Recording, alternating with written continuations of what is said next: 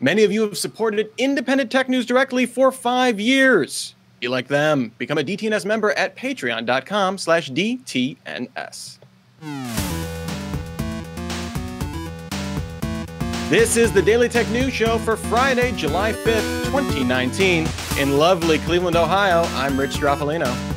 And I am the guest producer, Amos. And we're really happy today to be welcoming our wonderful guest. He's been on the show before. He's been on the show with me, so that makes him an extra special rarity. It is Keith Townsend, the CTO advisor. Keith, thanks for being here. Thanks for having me again, Rich. All right, let's get it started with a few tech things you should know.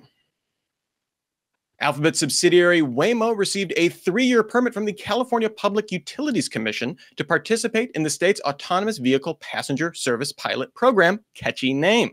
As part of the program, Waymo may not charge passengers for rides, and a human safety driver is required. Waymo is now the 4th company to join the pilot programming, joining Zoox, AutoX Technologies, and Pony AI. So Waymo, kind of the most popular name, the name that would get the most recognition, I guess, from the general public there. Waymo initially plans to provide rides to employees and guests within a limited service area in the South Bay, but a spokesperson said that over time, this may expand to more riders.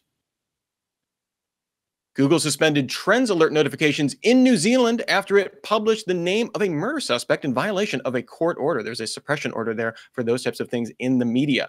The incident occurred in December 2018, so it's been a little while now. And when the name was sent, it was in the subject line of an email to anyone that had subscribed to the What's Trending in New Zealand alerts. So kind of shocking there for a country with not a ton of violent crime.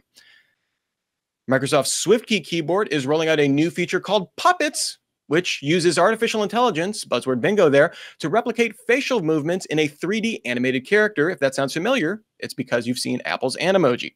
At launch, users can record 30 seconds of video and choose from a panda, cat, dinosaur, owl, or dog.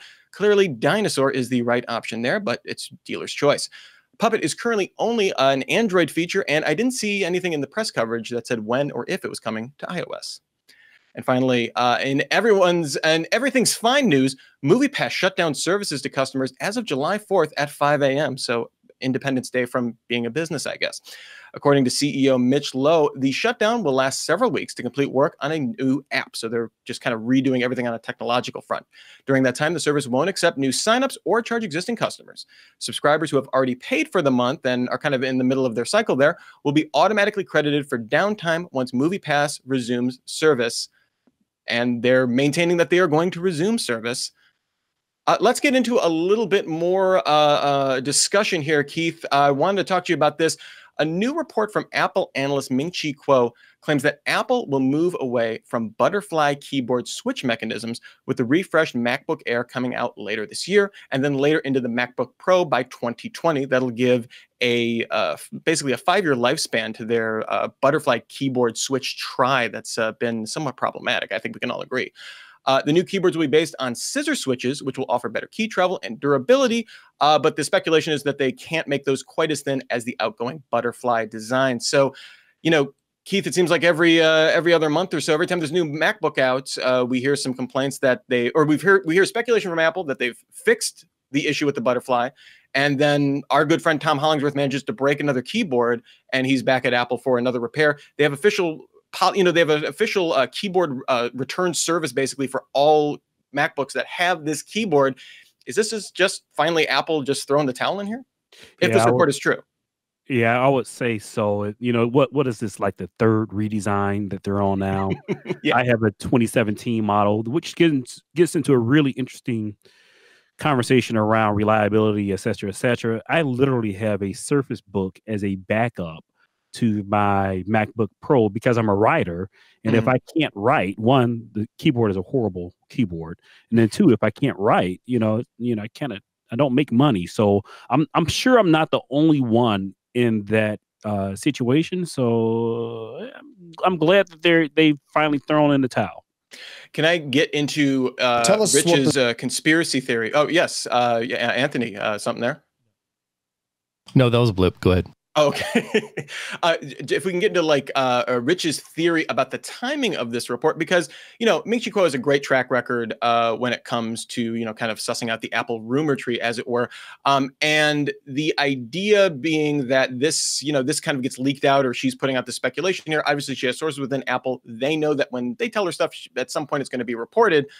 Suspiciously comes right after Johnny Ive has announced that he's stepping down. So maybe this is, kind of changing the narrative around a little bit of Apple design with the new, with the new management cast kind of in place. They've already been in place for a couple of years, but I think it's interesting that maybe they get a little benefit of the narrative going forward.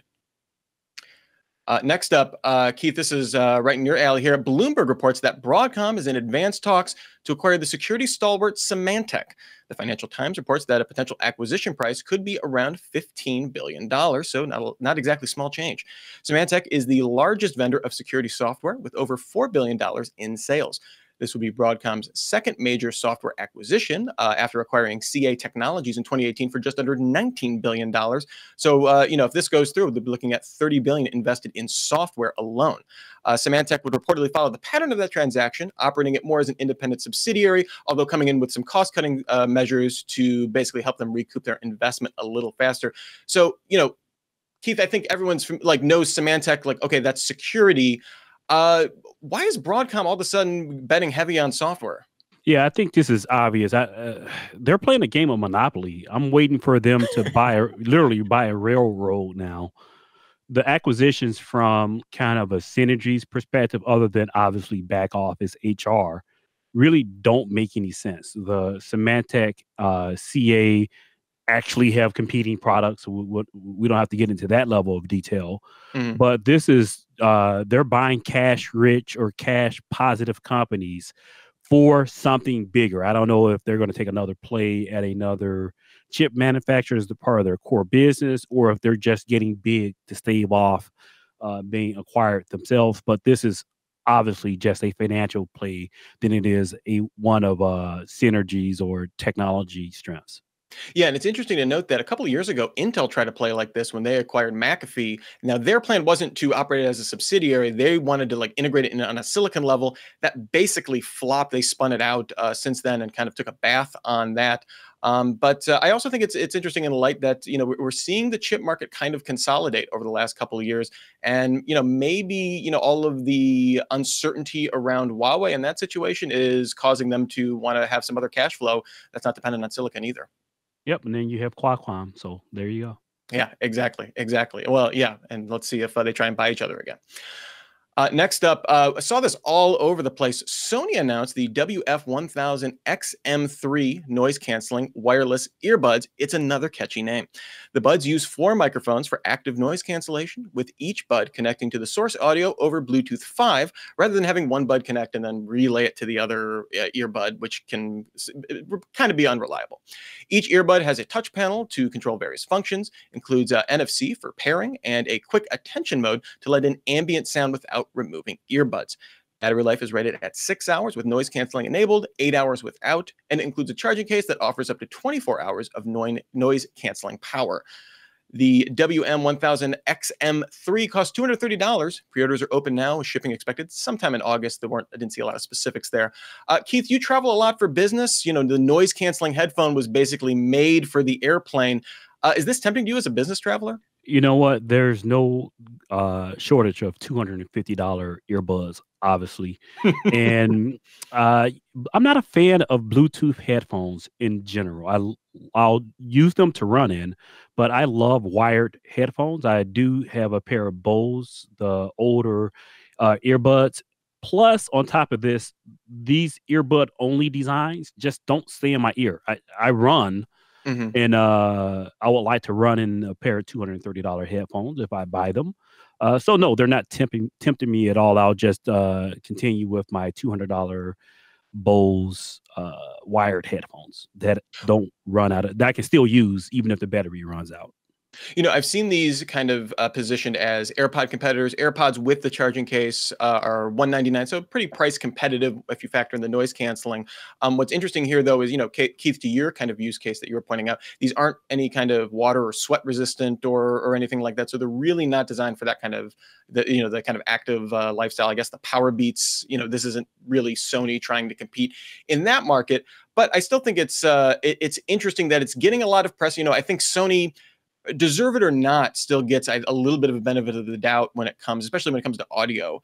We'll see if the proof with these Bluetooth earbuds is always in the connection, right? If it can have that reliable connection, if it's not dropping out, and supposedly with Bluetooth 5, streaming to both ears is supposed to be a lot more reliable. I think that's going to really be the key to see if this is successful, because if you look at the reviews of any of these other headphones, it's usually, connection was a nightmare, buy AirPods because those work.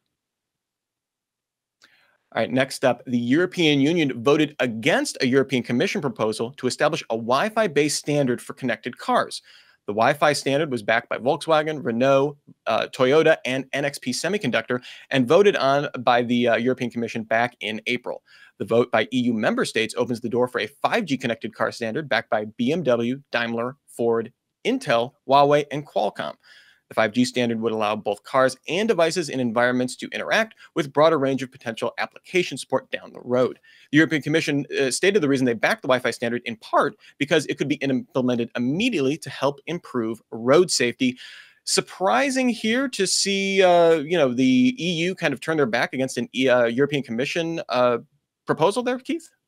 Yeah, you know what? This stuff is European, like, commission and regulatory stuff always amazes me, because it seems like more than any other big regulatory entity, they're able to ram things through that, frankly, from our U.S. perspective, never makes sense to me. Mm-hmm. This is one of those things that probably didn't, on the surface, after I read the article, didn't make any sense to me. The 5G standard seems to make more sense, since you have more. One, you have more participants, and then two, you have a much better penetration and distance. I kind of scratched my head as to why the Wi-Fi thing was even a thing. Well, the idea with Wi-Fi, it makes somewhat sense if the only thing you're worried about is really that local network, right? If you're able to kind of dynamically put together some kind of mesh of all of these connected cars in a very specific area, you really don't, if it's just for road safety, for maybe navigation, lane avoidance, that kind of stuff, and you're only concerned about, the areas maybe within, I don't know, a couple car lengths of you, I think Wi-Fi theoretically could do that, although all that switching back and forth, again, I'm sure is a nightmare from a connectivity perspective. On the technology front, 5G is all about, right? It's all about speed and providing like tons of bandwidth with just like a single access point, right? It seems like it's kind of designed for the use cases of a connected car. It does the story. This came from a Reuters report that I was reading this about, and they mentioned that broader application support, and some of it was like navigation. Oh, that makes sense. But then other was like entertainment. I don't want to use my 5G connected car for entertainment purposes necessarily, or maybe I'm thinking too narrowly, Keith. Yeah, and plus I have a big investment in these Zenith DVD players. I have like 1,000 of them waiting on the driverless car thing to do. I hope I didn't miss the market. All right. And in May, Amazon became the lead investor and minority owner in a food delivery startup called Deliveroo, because it was named by children, evidently. Now, the UK's Competition and Markets Authority, the CMA, issued a preliminary order forbidding any integration between the two companies following an investigation into breaches of competition rules. In the order, the CMA stated it had grounds to believe the companies were planning to merge and have, quote, ceased to be distinct. Until further investigation and a decision by the CMA, Deliveroo and Amazon are required to maintain the same level of service in the UK and are prevented from making changes in big contracts or senior management without express approval of the regulator. Obviously, this seems like a bigger deal for Amazon not being able to do any contractual changes or senior management, at least regarding their business in the UK. But surprising to see government regulation coming this quick down the pike. Something in May, already getting ruled on in July, seems very fast for a government regulator, Keith. Yeah, and I'm glad that they're paying attention. I have mixed feelings about Amazon's delivery network. As a customer, I love one-day delivery. I love 2-day delivery. I love the service that I'm getting from Amazon, but it's kind of like the whole zero rate wireless thing where, you know, if you watch YouTube on your T-Mobile phone, you don't get charged data. It stifles competition. I have friends that have Amazon delivery network businesses, and they do well for themselves now. But I really worry about the future of where Amazon is going with that. I just, there's something about Amazon. I just don't trust the company. Well, I do think it's interesting though that Deliveroo was a local startup that had existed and then got this this round of investment from Amazon, and then they took a stake in it. I do wonder though if by coming down very strong regulatory, and this isn't the first thing we've seen the CMA just this week. We saw them coming out saying they're investigating Facebook and Google regarding data practices and data privacy and how that's being used, and doing a broader study on that too. So the CMA is definitely not afraid to take on these large technology companies, which I think is interesting in and of itself. But Keith, we all know some companies are started because they want to get bought, right? Right. Theoretically, does this change the market for doing a delivery startup if that Amazon's off the table as a buyer? Yeah, I don't think that will slow down. There's trillions of dollars on the sidelines. Investors need somewhere to put that money, and it will continue to go in these types of companies. Money will go to money, as it were. Remember, if you want to get all the tech headlines each in about 5 minutes, subscribe to Daily Tech Headlines at dailytechheadlines.com. And hey, you can hear me on there sometimes as well. All right, getting into our main discussion today, kind of going back to what we were talking about with Amazon just a second ago. There was an interesting report by Recode looking at the efforts that Walmart's doing to get into really expand their e-commerce operations and some of the struggles that they're having. Since buying Jet.com in 2016, I think the narrative around Walmart's e-commerce efforts have been, I'd say, overall pretty positive. I think that was seen as a particularly forward-facing step, bringing in not only a technology platform, but also, the people that kind of understand e-commerce with it as well. The company recently started offering one-day shipping with orders over $35, I believe it is, in the U.S., and has made major brand acquisitions to kind of expand beyond the traditional Walmart customer base as well. Walmart's e-commerce market share increased 80% in the last 3 years, and online sales were up 40% year over year this last quarter. With all that said, though, sources are telling Recode that Walmart's e-commerce division projects a $1 billion loss for 2019 on revenue between $21 and $22 billion. So it's generating a lot of revenue. It's just not profitable. It's really operating like a startup at this point. The division, led by Jet.com founder and CEO Mark Lohr, is reportedly under pressure to cut losses, with plans to sell the online clothing labels ModCloth, which was acquired for $50 million in 2017. Walmart's e-commerce market share has increased to 4.7% this year, and it makes up 5% of Walmart's overall U.S. business. But, of course, the gorilla in the room here, Keith, as you alluded to just a moment ago, is Amazon. They're the obvious threat here. And the same Recode piece pointed out they have a 38% market share. And in that same period where, Walmart increased by 80% to almost 5% of all e-commerce, they increased from 32 to 38%. So certainly not growing percentage-wise as fast, but just a huge, the obvious dominant e-commerce player there. The other, kind of points here that the article made that I thought were really interesting was that if you're looking at fulfillment centers, Amazon has about 110 fulfillment centers in the U.S., and Walmart is estimated to have around 20. They also use their existing retail locations as points of presence. But the footprint there, the ability to stock things that you would stock at a fulfillment center at a warehouse, they just can't match that when it comes to these retail footprints. So there's a limited utility that helps for shipping them, kind of the mainline items, your staples of grocery and that kind of stuff. But for some of these long tail items, which is where you can really jack up your margins and really charge a nice price, Amazon can deliver those all day. Walmart has a much harder problem with less fulfillment centers, kind of keeping those in stock and being able to deliver those in a timely fashion. So Keith, I know you had a chance to look at the piece. Doesn't paint the best picture for Walmart. Where do they go going forward if they want to stay competitive with Amazon without being locked into years and years of losing money? Yeah, you know what? This is one of those things that I'm scratching my head with Amazon. With Walmart. Walmart's revenue, you mentioned that this is making up 5% of their U.S. business. Their overall revenue is $500 billion, over $500 billion.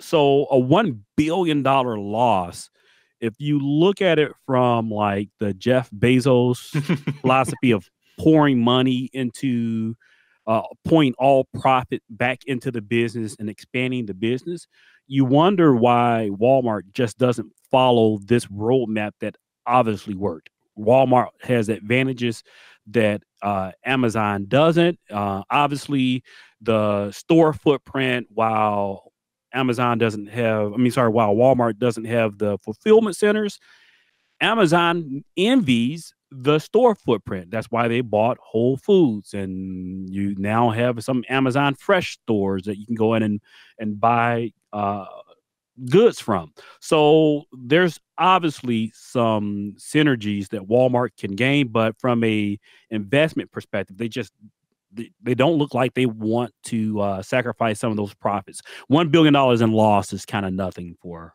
Amazon. Yeah, for Amazon or for Walmart.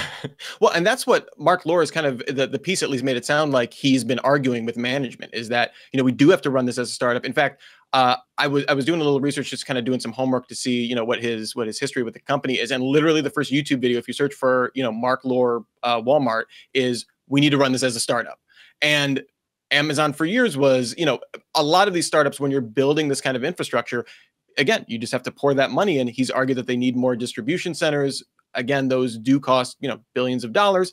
Theoretically, Walmart can afford it. But if you look at how they got to be so successful, I think if you take the other side of the argument, the reason Walmart has been successful is because they do things that make money, not necessarily things, those kind of long-term investments.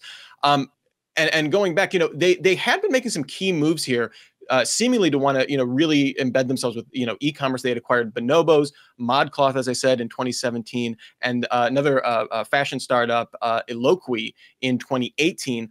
All of those right now were remaining unprofitable. But again, especially like Bonobos, I remember they made a huge marketing blitz a couple years on a bunch of podcasts, and it's this very hip and it's not the customer base that would necessarily shop at Walmart. So the idea being they wanted to expand beyond maybe the traditional customer base there. And there was always this rumor going out there for about a year that was going out there that Walmart wanted to build their own streaming service, right? They already owned Vudu, which is kind of like a place to buy movies, but a streaming service to compete with Netflix or Amazon Prime and that kind of stuff, really to build out a suite of services that would be that could be a direct analog to what Amazon is trying to do. And there was a report earlier this year that they abandoned those efforts because guess what they didn't want to do, Keith? Invest money in original content and take a bath on that while they built up an audience and did that too. So it seems like, that this long-term, high capital and long-term losses just are against the Walmart DNA, the Walmart DNA. The one thing I would say, though, is looking at what some of their retail competitors are doing, they're taking a very different approach. Instead of trying to build their own version of Amazon Prime, we see partnerships with companies like Instacart. We see Target operating Shipt. They acquired Shipt, which is basically a subscription shipping service that works with a bunch of other stores besides Target. Maybe if Walmart's not willing to commit to a level of investment to be a technology platform, they partner with one of those companies down the road, and then they're still able to offer delivery, just not owning kind of the whole e-commerce stack there. Yeah, if you look at the flip side of the argument, Walmart is serving their core customer. I think the digital effort is a good way to take a look at that. Earlier today, my wife went with my father-in-law to cancel the internet service on his Comcast bill because he's 70-something years old and he doesn't use the internet. As well as, he drops his phone doing a fishing trip, and I went to go add his phone numbers back to his phone. It was a flip phone. So, you look at a Walmart, typical Walmart and digital piece. If I wanted to go rent a movie, I or you would we'd probably look on Plex first. Then after we checked on Plex, we take a look on, one of the many rental services. If my father-in-law wanted to rent a movie, he'd drive up to Walmart and he'd go to this thing called Redbox and rent a physical disc for $2 or $3 a day, whatever the rate is. So I think Amazon has shown the way how to grab that one segment of the market, and Walmart, I think, is kind of laser focused, and then in this in between state trying to figure out how they serve their market in a digital world. You know, Keith, this kind of digital transformation can be tough for a lot of companies, as we all well know. It'll be interesting to see if how their e-commerce plans and their ambitions change, you know, if this reporting is to be believed, if Mark Lohr is either on the way out or having a role changed, or what kind of scale they want to operate at. So that'll be interesting to see. Thanks for all those who participate, though, in our subreddit. It's invaluable when we're putting together this show. Remember, you can submit stories and vote on them at dailytechnewsshow.reddit.com, and check out facebook.com/groups/dailytechnewsshow. Lots of good conversation there as well. Let's check out our mailbag. We had several people write in about using Uber Eats in their particular situation. So thank you for your feedback. We had Kimberly, the Texas teacher, who said, the idea of us ordering in the morning and prepaying, and I think that also maybe reserve a table, would make things so much easier. I see this working at fancier restaurants, not on a spur of the moment, the way we think of Uber Eats now. Instead, a couple of days before you go, or you're going to a theater or something like that, you make your reservation at your high-end restaurant. You place your order and give them your give them your out the door time when you have your tickets, let's say like at an 8:15 performance. They work backwards and then pad that time a little extra and give you your reservation time. The restaurant can prepare ahead of time and know exactly what they're going to serve. Think an old-fashioned prearranged set dinner before going to the theater, but everyone gets to order what they want. I think that's a really cool idea. Again, I don't know if Uber Eats is the company to do that, but yeah, kind of reversing a lot of the order of operation, I guess, for a traditional restaurant experience. I think is kind of a cool idea. All right, well, Keith, thank you so much for being on the show. If people are interested in, checking out your great stuff, where can they find you? Yeah, I create a ton of content at CTO Advisor on Twitter, and then the CTOadvisor.com is the website. Excellent. And if you're interested in, like I said, you can checking out more of my stuff, Daily Tech Headlines. You can find there several days a week. And you can also follow me on Twitter at Mr. Anthropology. Want to give a big shout out to our patrons. Remember, our goal each month is to get one more patron than the last. You could be that person that puts us over the top. Become a DTNS member and get an ad-free RSS feed. Special episodes from Tom. The editor's desk came out on the 4th of July. Happy 4th of July there. And so much more, special episodes looking back on tech news of the past and more. Remember to sign up at patreon.com/DTNS. Our email address is feedback@dailytechnewsshow.com. We are live every Monday through Friday at 4:30 p.m. Eastern Time, 2030 UTC. Find out more at dailytechnewsshow.com/live. Tom and Sarah back on Monday, along with Blair Zadrich from This Week in Science. Have a happy weekend, everybody, and a super sparkly day.